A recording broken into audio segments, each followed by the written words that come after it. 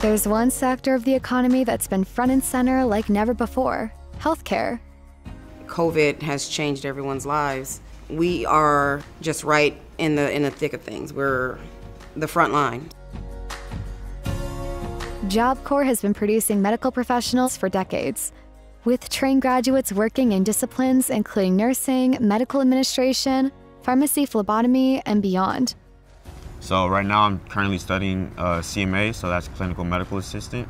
So my goal is to either do the LVN program, the advanced program for LVN, or do the college program. With COVID and everything going around, I feel like right now being in the medical, like a trade, that really will get me work right now because it's something that's really in demand. I do feel like we're doing something super important, and that just makes me more excited.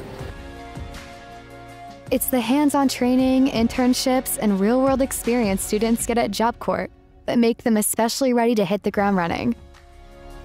They've already gotten their feet wet here. They've already been in work-based learning. They've already been out to different pharmacies and different medical clinics and actually started working with patients and with other healthcare professionals.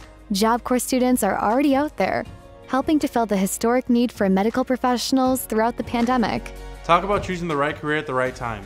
It was only months after I finished my nursing assistant training at Job Corps that I was thrown into the middle of an international health crisis.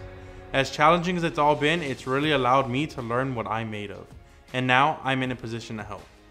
I was hired as a manager for a COVID testing company, and check this out, I was able to hire 7 other Job Corps graduates to work for me.